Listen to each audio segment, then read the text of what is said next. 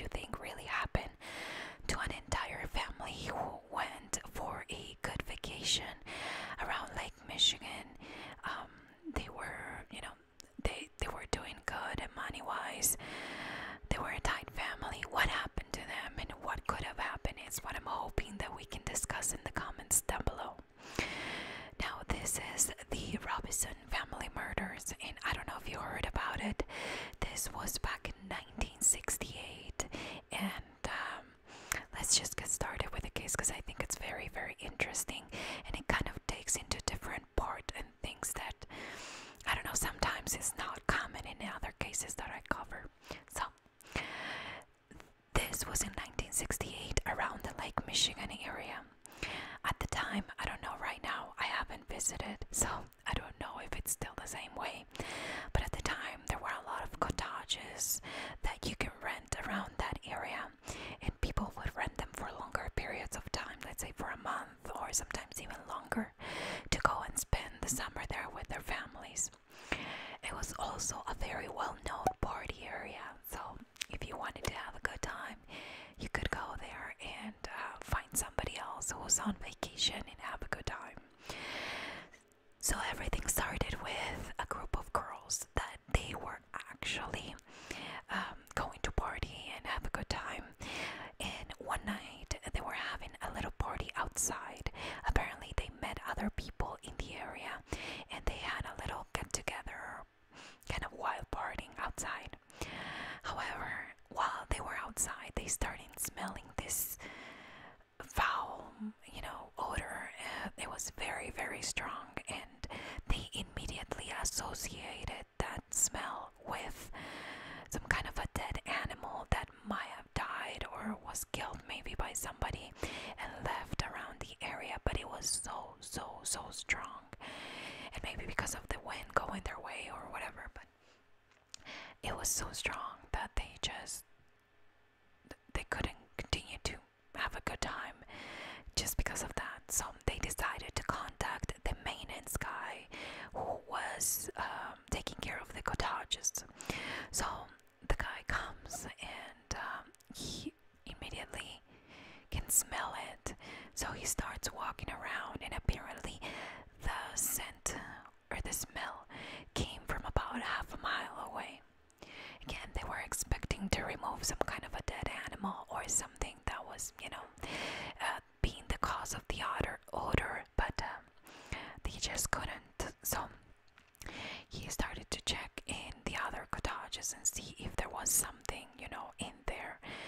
But he immediately realized that the smell was coming from a specific one. And when he saw the cottage, it had the windows broken. So it immediately looked a little bit suspicious. Maybe the scent or the smell was so bad because of that, window that was broken, but that kind of sparked their attention. So he grabbed another person that I'm sure that worked with him, and they decided to go check it out. When they peeked through the window, they saw a body just from the get-go in the living room area, and this was the body of a man. The smell, just so you picture a nasty picture in your head right now, the smell was horrible. And not only that, but it was full of flies. Remember that it was summertime, so since it was summer, the hot weather, a dead body, that it seemed like it was there for a really, really long time. It really just kind of added to everything, and it pictured just a horrible sight. Inside, there was Richard Robinson, which was the father and the man that they saw in the living room. Shirley Robinson, which was his wife. Richard Jr., who was 19. Gary, who was 17. Randy, 12. And little Susan, who was 8.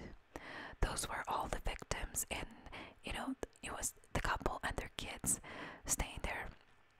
Now, they've been on the cottage for quite some time now. I think it's been a month since they rented it, and they all usually would rent it for longer periods of time.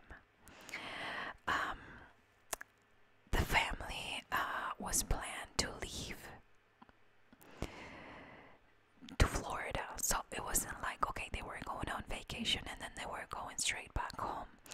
Now, this family, I mean, they had a business, they had the means to continue to travel and not have to go back to their business or their work.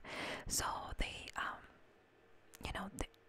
they were going to spend some time there and then move to Florida, so nobody reported them missing. That's the whole point of that. Now, the bodies, it's a little gruesome, but they were repositioned, so they were kind of set up in a way, and some of the valuables that they had been taken. Shirley was positioned in a way that it seemed like she was sexually assaulted, but when the maintenance guy called the police, they did check and she wasn't.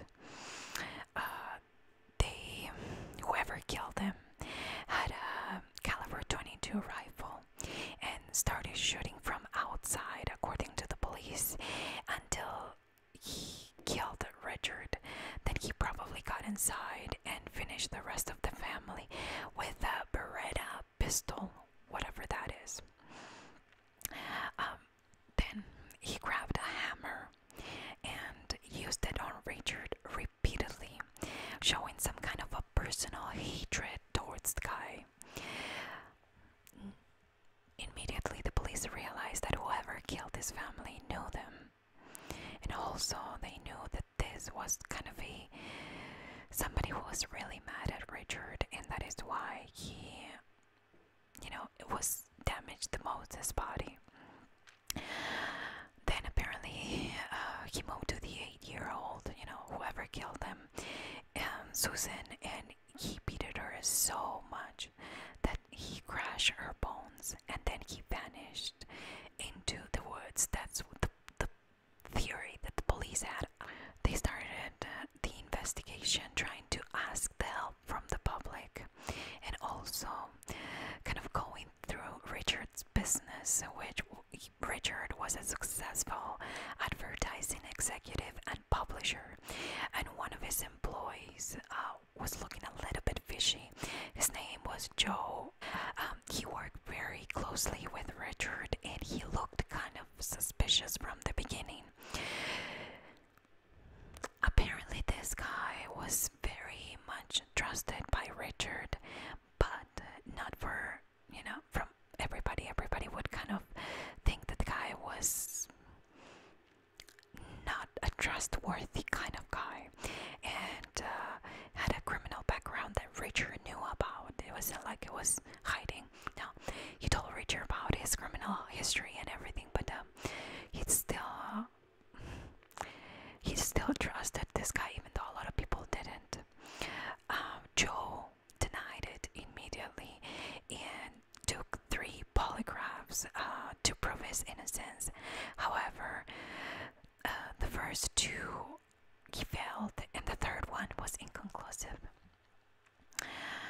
Now, that proves nothing because that is not admissible in court. So even if it showed that he didn't pass it, it really didn't help the investigation that much. Apparently, this is the kind of thing that it's so weird, but apparently there was a police officer at the scene that was handling the hammer that was used to kind of, that it was used on the body of Richard after he died. Remember I told you about that? Well, this guy, the police officer, what he did was used it in a way, well, he picked it up so they could take a picture of it, but he wasn't careful, so he messed with the fingerprints. Apparently he smudged the fingerprints that were in the hammer, so because of that they had no fingerprints or anything. Now the police believe that the family was killed on or after June 25th. And why is that? Well, apparently Richard was making some business calls on that morning, and one of the theories is that somebody called him and told him that Joe was embezzling money from their company. I don't know if it was a partner of Richard or whatever the case may be, but apparently he found out that morning, and when this other person was telling Richard over the phone about this, Joe left the office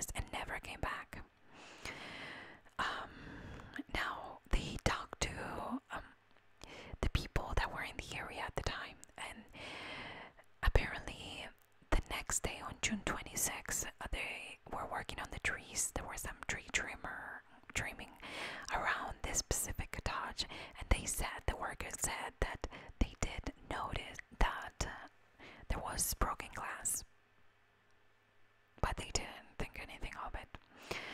Now, the closest neighbor also said that he heard a few gunshots that night, but it was, a summertime, so it gets dark late. So he assumed that it was some kind of hunting that was going on at the time and not really something bad, like a shooting or something. So he didn't report it to the police. Now let's go back to Joe. Joe was one of Richard's favorite employees, so maybe, since he got that notice on that day, it was not only bad for the business, but it was also devastating because he really liked this guy. He trusted him, and one of the curious things is that Joe used to make $300 a week, and Richard gave him a raise and started paying him $1,000 a week shortly before he left on this trip. Now, the bullet casings that were found matched Joe's gun, the kind of gun that he owned. In this gun, coincidentally, was bought just a few days or weeks before they left to go to Lake Michigan, so it's starting to look a little bit suspicious, but it gets worse. He also said that he never had that gun. He gave it to Richard when he left to Lake Michigan, so he didn't have it at the time, which nobody could really confirm that that was what happened. The rifle also matched one that this guy Joe owned, and however, he had two rifles, and he gave one away to one of his friends, and it was accounted for in Chicago, and the other one was, he said that he gave it to his brother, but they really couldn't never confirm that he did that. So by now, Joe's guns, both of them, kind of matched the guns that were used to kill this family. But some things didn't add up. Now I'm gonna go through that. Now, the drive from where Joe lived and worked to Lake Michigan, it was about 6 hours, okay? So he could have left and killed them that night. But he was back home by 11 p.m. So if in fact he did kill them around 9 p.m. at the time that the neighbor heard that a gunshot, it's kind of interesting to see that he came back to his house really very, very quickly. How did he do it? I'm not sure. So in the police eyes, he couldn't have done it, and the police believe that hiring somebody in such a short notice, since Richard found out about this in the morning, it wasn't really something that was likely, but it was a possibility. When they investigated Richard and his business, they also started to find kind of I don't know how to say it, but kind of interesting things. Like, to people, he looked very sweet and very innocent, but when they talked to business partners and people that work with him, they realized that he had more of a darker side or a different side for business, which is perfectly normal. I don't think that should be a red flag or anything like that. So they also learned that Richard wore a medallion, which is interesting. That's pretty interesting, and it was featuring Saint Christopher with an even stranger inscription on the back, and it said, "To Richard, my chosen son and heir, God bless you, Robert." Now they also found some letters in his office, and they were to Mr. Roberts, which we have no idea who this Mr. Roberts is. And when they talked to the people in the office, nobody knew who this Mr. Roberts is. Then the police found a chart, and this chart was really puzzling to the police because it kind of showed the police that he had a lot of secrets and he had bigger plans than what he was telling or portraying to the rest of the world. Now, I'm gonna read what it said on the tablet, kind of a little bit on it, not the entire thing, but it said the superior table. This is a secret organization that apparently he was part of, but it had a list of members, and it had Mr. Thomas, Mr. Richard, Mr. Joseph, Mr. Peters, Mr. Morton, and Mr. Robert. Again, kind of interesting, but this was a file that apparently was written by Mr. Robert's secretary, and her name was Sylvia. And also, let's keep going through this thing. It said, the above shows the chain of power decided by Mr. Robert, chairman and director of the Superior Table, the governor power of this worldwide organization, which is only set in complete peace and unity among all countries of the earth. Each of the above mentioned directors will receive a complete organizational breakdown from our computer headquarters. No friends or family knew anything about this. Nobody heard or seen anything, and it was kind of hard for the police to investigate when nobody had no idea, and anybody had any. They didn't know these people, and apparently the list of people in here, it was the list in how they were in power, or in the power in this organization. Now, this is something that it was 100%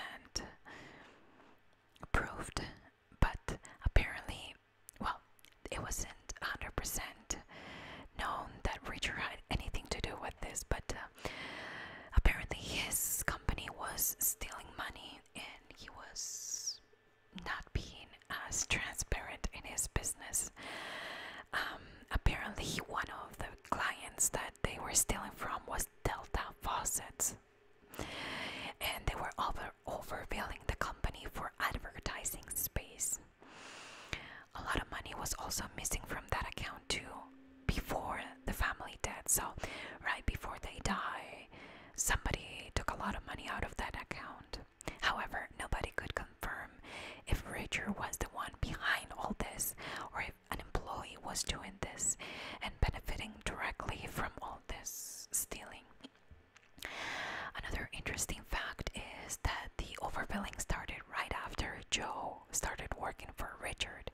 So there is a possibility that it was only Joe stealing that money and kind of not even telling Richard about it.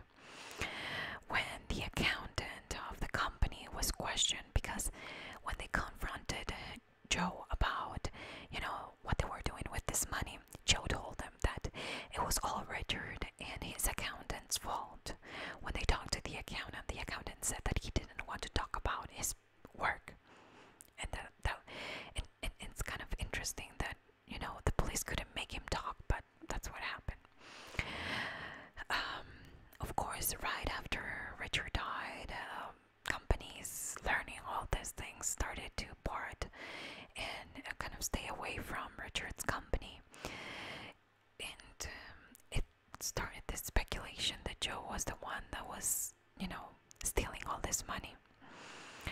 Before Richard died, he also was working in a millions of dollars project. Apparently, there was some small airfield in the New Hudson Airport that he wanted to invest money on, and he wanted to make it invested to develop an international jet port there.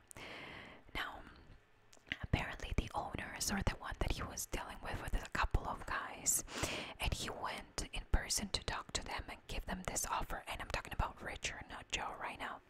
And this happened before he died, a few weeks before he died.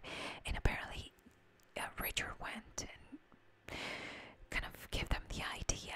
The guys were not on it. So Richard decided to get a hotel nearby and kind of wait it off. However, this couple of guys were called and kind of intimidated into, getting into this business deal. I don't know under what pretenses or what they did, but it was kind of telling them that they needed to get this. However, we don't have any information if they did, in fact, accepted Richard's offer or not. Another thing is that the guys also thought that it might have been Richard kind of changing his voice to try to intimidate them. So it wasn't 100% confirmed that it was another person or maybe this Mr. Roberts, because remember, Richard was doing really, really good in business, but he didn't have the millions of dollars that he was offering this couple of guys to do what he wanted to do. So he was getting the money from somewhere else, and people believe that it was this Mr. Robert guy that maybe he had something to do with it. Now, in 1973, 5 years after the deaths, Joe neatly typed 2 letters. In one of the letters, he wrote, "I am a liar, a cheat, a phony, but I'm not a killer. I am scared and I am sick. I did not kill the Robisons." Then he made a list of people that he stole from, or he, was doing those kind of business to get money from them. And he put like a list of companies and people that he stole from. Then he also left another letter, and in the other letter, it just says, "Mom, do not come in." So I guess that was his way of killing himself. Maybe trying to dump all the guilt into these letters, and at the same time, I don't know, maybe clear his mind before he killed himself. But he didn't want his mom to find him. So there is a couple of theories. I mean, this is an unsolved mystery, but the idea is that somehow he managed to go and Joe and kill this family, and that is why he committed suicide. But I find it a little bit odd that he made these letters. He seemed like he was trying to do the right thing at the end, and if he in fact killed these people, why not confess it? You're dying, you're not gonna go to jail, you know what I mean? I don't believe that theory. And then there is other theories that say that Richard was traveling and going from place to place because he was in fact trying to hide from this Mr. Robert when he didn't get the deal, or when he didn't get something that this Mr. Robert, which was a very powerful man, according to everything that we learn about him. And so he was trying to hide from this guy. And since he knew, this Mr. Robert guy kind of knew who was he dealing with, and he probably knew about Joe because of Richard, and maybe he did buy similar guns that this guy had and tried to make Joe look very, very guilty because of his stealing, because of having the same kind of guns and that kind of thing. So that is a possibility. I think that is more likely than the first theory. I think that when you get involved with people that are somehow part of a secret society or part of a secret something, there must be a reason why they are secret. There's either some kind of illegal activity. There is maybe, something that they're trying to create, but it's not 100% legal. Whatever the case may be, it kind of makes it harder for the police to investigate this kind of cases, and I believe that is how they get away with all this kind of craziness. If it was in fact Joe, he would have had to find a way. But again, if he was still alive today, maybe my thoughts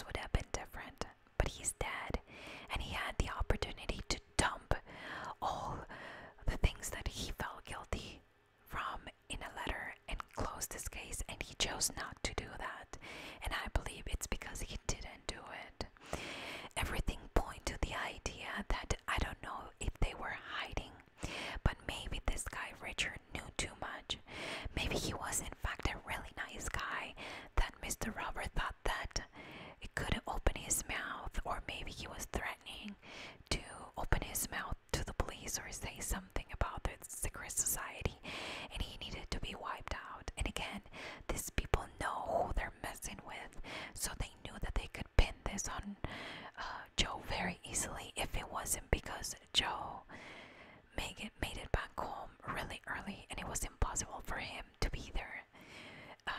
If in fact, he was the one that killed him.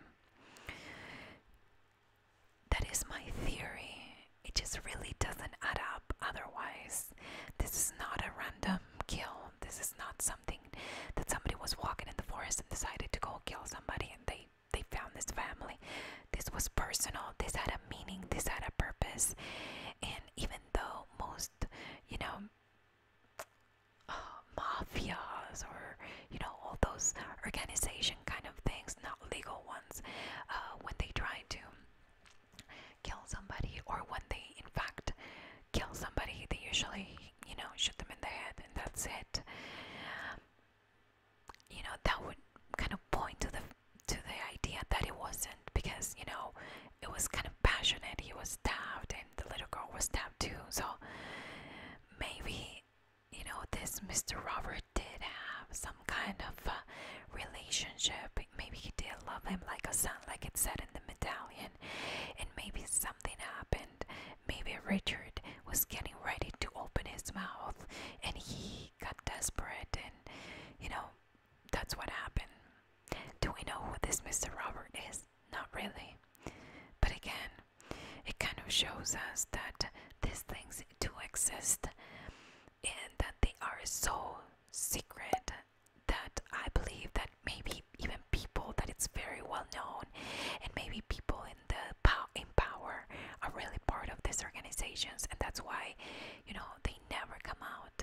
There's a lot of things that come out and people talk about after they leave, but I don't think it's plausible or it's possible for you to leave an organization like this, and maybe this is the way that they take care of people that want to leave this organization. So that is my theory. I would love to know what your theory is in this case. If you have anything different or if you watch a documentary or anything about this and you'd like to add, please leave it in the comments down below. Now I'm gonna let you guys go. By the time that you guys are watching this video, should be on Friday.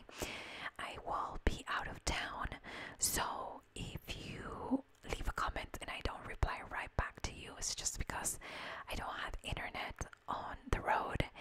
You know that I don't travel by plane or do anything fancy, but that means that sometimes I'm in the middle of nowhere and I don't have any signal for phone or internet. So for that reason, I might not get to your messages right away. However, I will when I come back.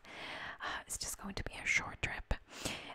A new video should go up on Monday. A Patreon video should go up on Saturday. And a special for October should go up on this Wednesday. You probably already saw that video. But anyways, thank you so much for listening to this case. Let me know your thoughts down below. And